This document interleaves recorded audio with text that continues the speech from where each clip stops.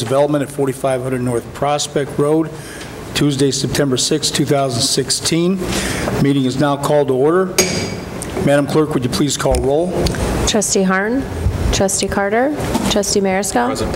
Trustee Cumming. Present. Trustee Reichert. Present. Trustee Fuller. Present. All right, thank you very much. Basically, what we're going to go over is a little bit more of the meat and bones of the agreement for the proposed development. And to start us off on a fine foot. What's that? No, we'll do that the next meeting. Throw it over to Administrator Fick. Thank you, Mr. Mayor.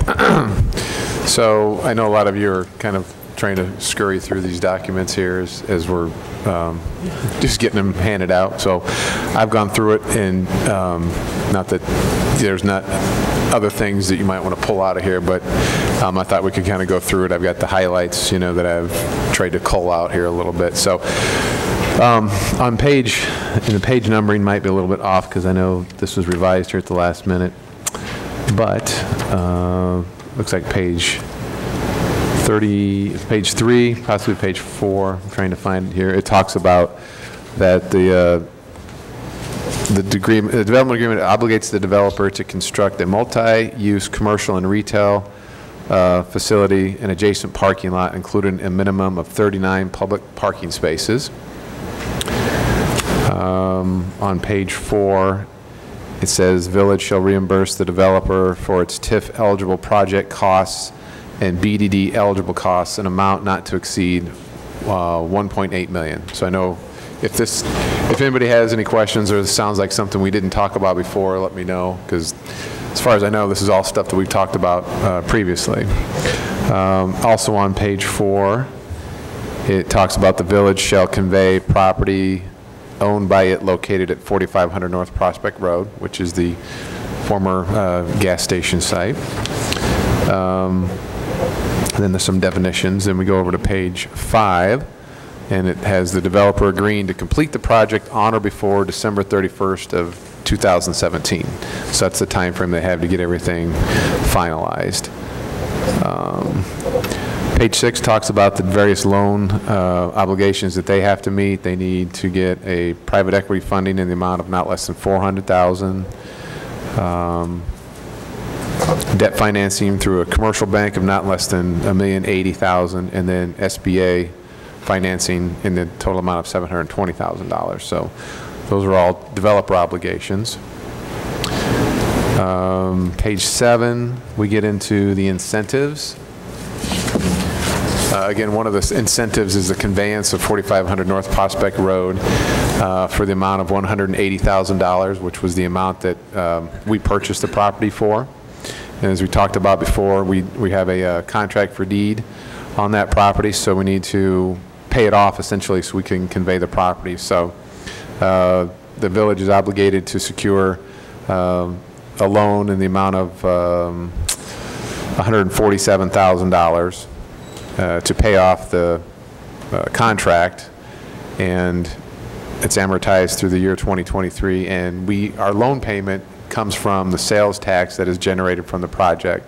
So when we get into the shared sales tax component, you know, the village does retain 28.9% of the municipal sales tax figures other than BDD. So if that 28.9% of the sales tax that we receive in any calendar year does not meet our loan obligation on the $147,000 loan, then we can start to go to other, and rather than reimbursing the developers, we can start to take that money out of their portion of the sales tax. So essentially, the project pays for the property by generating sales tax that we have, you know, first in position on up until the point our loan is paid.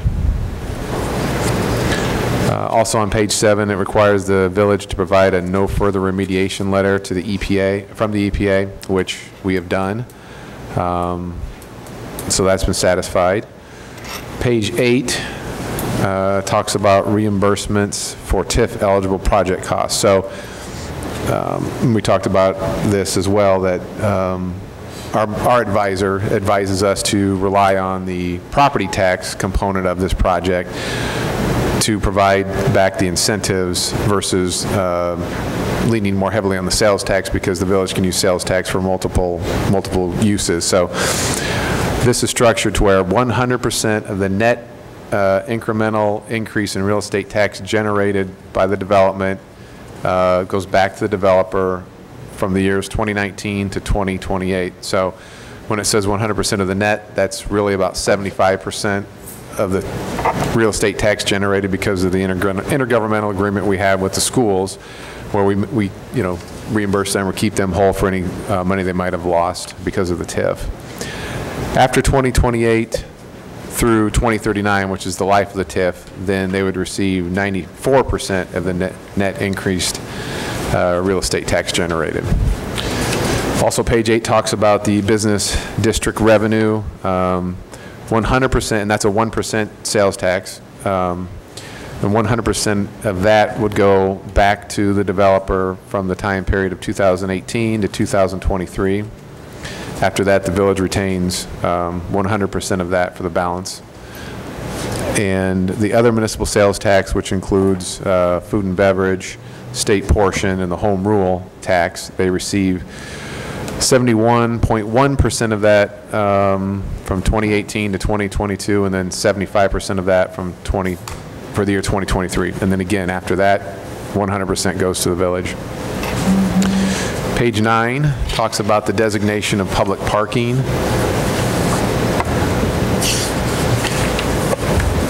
Again, they agree to designate a minimum of 39 parking spaces for public parking for a period of not less than 10 years. And it must remain so until the developer develops the public parking portion of the property for residential use. And if they are ever to sell it, the village has the first right of refusal and the opportunity to buy that land for $1. At all times, the village will do snow plowing on the lots, but the developer is responsible for the maintenance and repairs of the parking surface and the fixtures. And an item that was added in here just at the 11th hour is I think it's on page 10, but I haven't found it here. I'll have to find it here in a second. But if the developer, or the owner of the property, whoever signs the development agreement, essentially were ever to sell the property, the village would have the right to, I guess, to approve that transaction and to make sure that the incentives go with the new owner. Essentially, we don't want somebody to strike a deal with the village and then 10 years later they sell it to someone and move to California, but they're still getting, incentives from the village. So we'd have provisions in there that would require the assignment to be approved by the village to make sure that the incentives stay with the property owner. And those are the highlights that I have pulled out of here. Since we have plenty of time, if anyone has any questions or we want to ask Katie questions since she's here, now's the time to do so. I have a question on page 9, section D, number 2. So the remainder of the term of this agreement, which would be through 2039, right? Unless and until the developer develops the public parking portion of the property for residential use. What does that mean? So we talked about the possibility of them converting a portion of that lot over to townhomes after 10 years, and that's what that refers to there. So it gives them the option to convert that property over from parking to residential use. And we would lose those parking places. Correct. Yes. We'd lose parking, but we'd gain housing. Well, we're not really losing parking because, that's not going to be public parking to begin with. Yes, it is. Yeah, it is. It's public parking. Okay, legally, yes, practically, no. A development of that size is going to hopefully utilize more than 39 spaces each day, or it's not going to stay in business very long, right?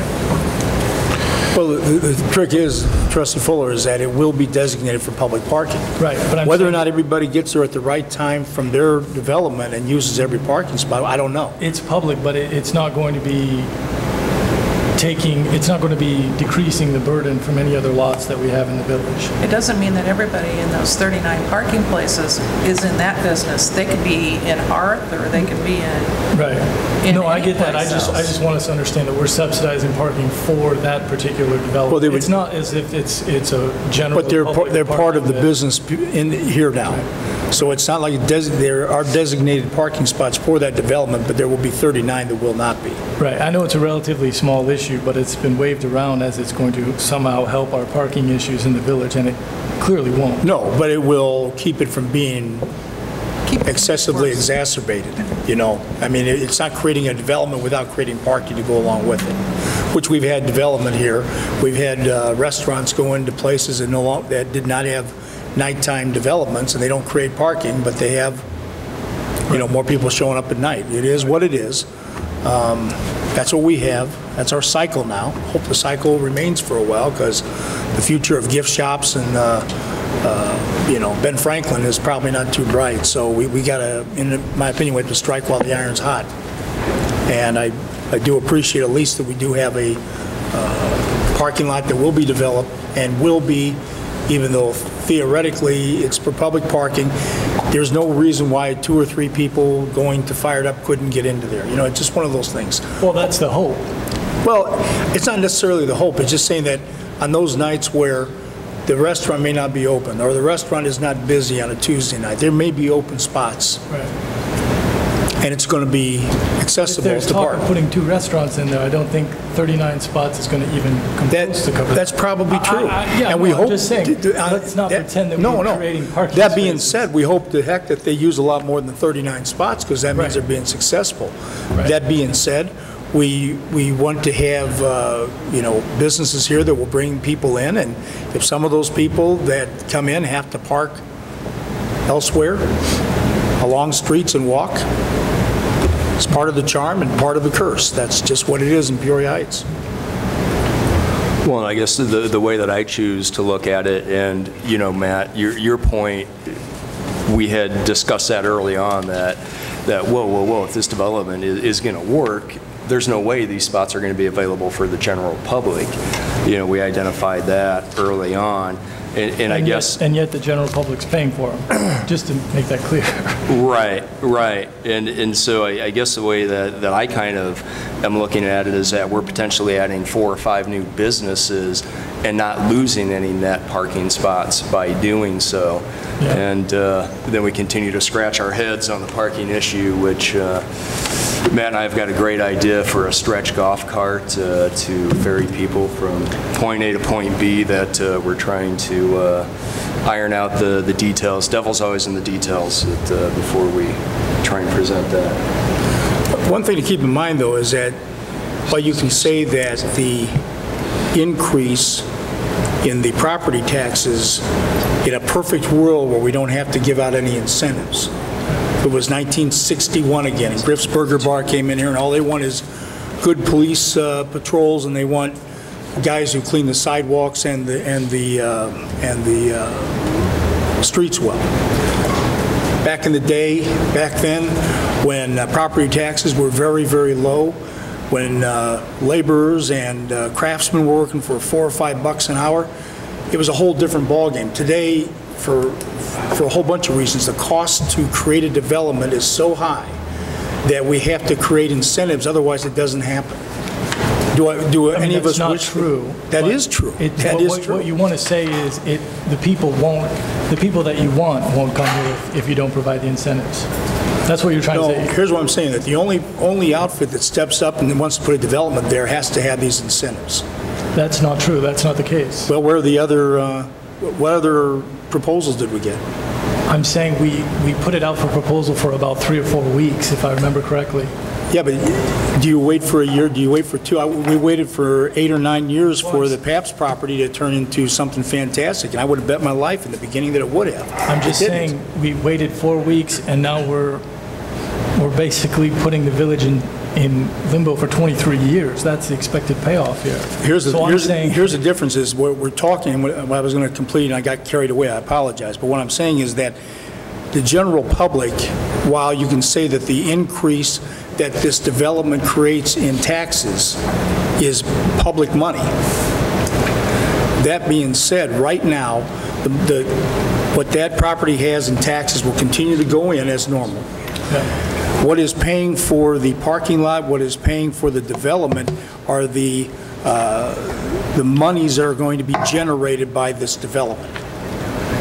So the increase in the sales tax, the increase in the BDD, and the increase in the property tax, because this development is being put in, that's what's paying for it.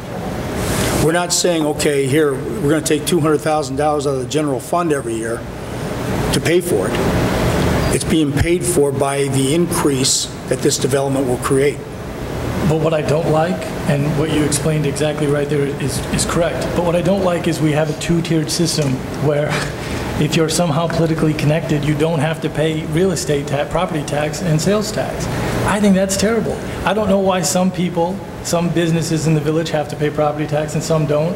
Why people, middle-class people, going to work every day, they have to pay property tax. But a financial advisory firm... They all pay property taxes Yeah, but they're getting it as a rebate.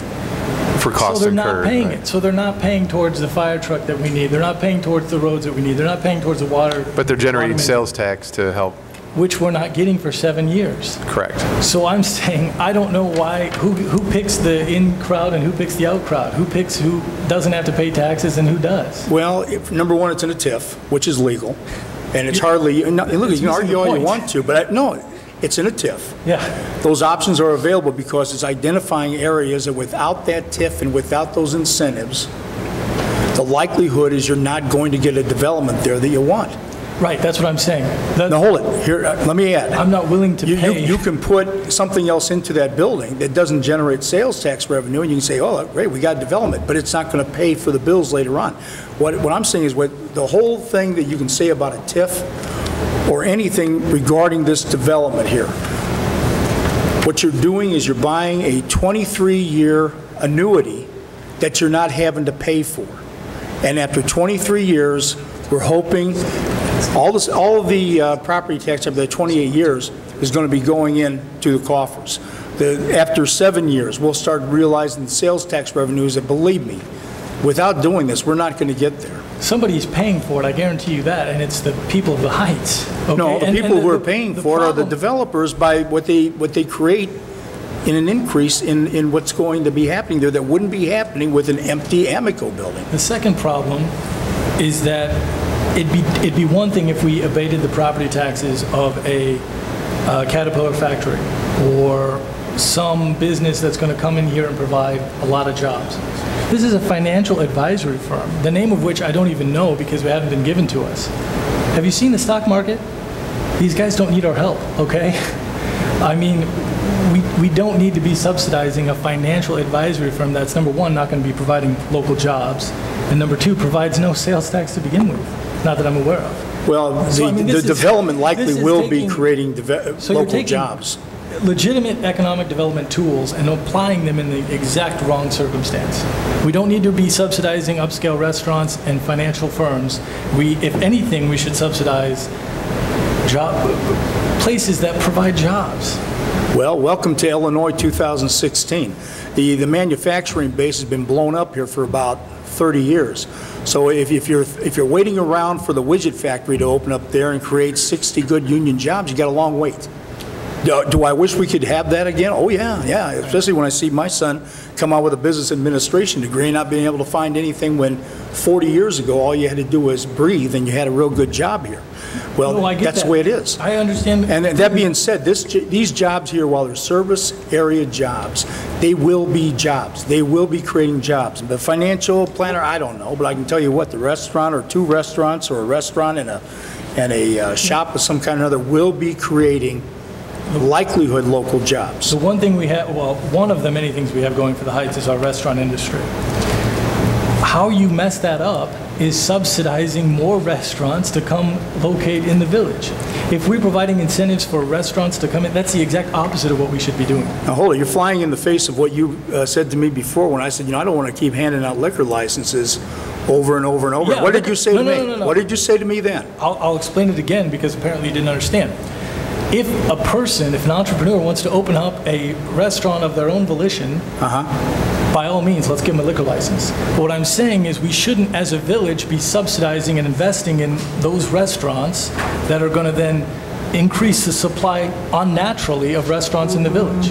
If somebody wants to come in because they think there's a market that they want to tap, great, fine. But we shouldn't be the ones deciding who it is that comes in the village and opens up a restaurant. As far as I know, right now, nobody on the board or the administrator or me or the village clerk has a background in assessing what is too much restaurant and what isn't. All we know is that there are people who are saying that they are willing to invest a lot of money, get a lot of incentives, I agree, but they're investing here to create a restaurant, possibly two. These people are willing to do that. They want to do that. Right, it's about a $4 million project. They're putting up $400,000 in equity. The village taxpayers are taking care of the rest, for the most part. But again, the village taxpayers are not paying out of general fund. It's from a new money that we don't have right now. But they are, because in 5 years, when a water main breaks and we need to raise property taxes to fix it, or when, you know, whatever happens, we need to consolidate the police system or fire trucks, whatever, and we raise property taxes on people, who's not paying it? They're going to be paying their water bills. That's where they pay for their the maintenance fees of the water.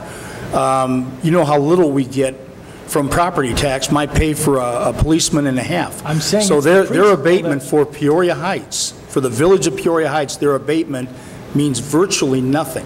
What it will be important is the sales tax revenue they will be producing in 7 years, which does pay for a police force, which does pay for our street department, which does pay for the new fire truck.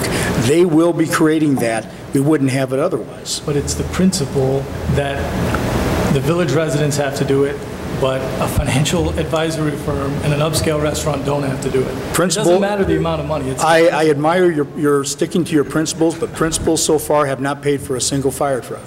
We have to do what is necessary now to protect the future. That's my opinion. We have to do, and do I like it like this? No. Does anybody like it like this? No. It's the nature of the beast. Now, if we can stand here and say, well, we're not going to, by golly, we're not going to take part in this. We like that empty Amoco gas station. We can go ahead and have that attitude and wait a year, 2 years, 3 years, 4 years. I don't know. Maybe we'll get a plumbing warehouse to open up there.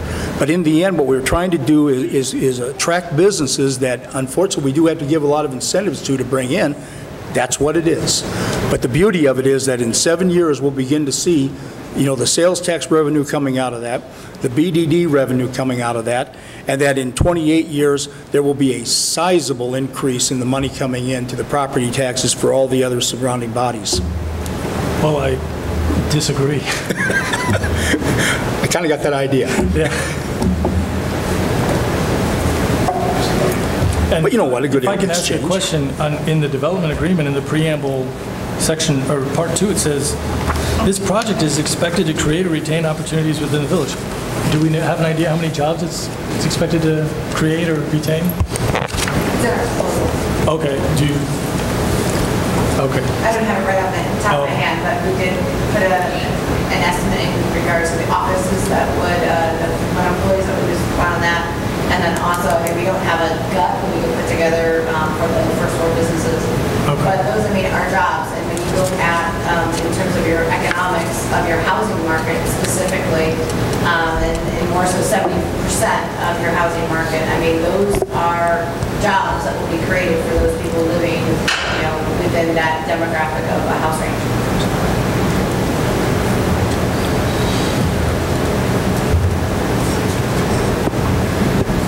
Any other board members have any comments, questions? Well, I would throw it open to the public then, if anybody would like to come up to the village lectern and give us your feedback on anything we've discussed. All right.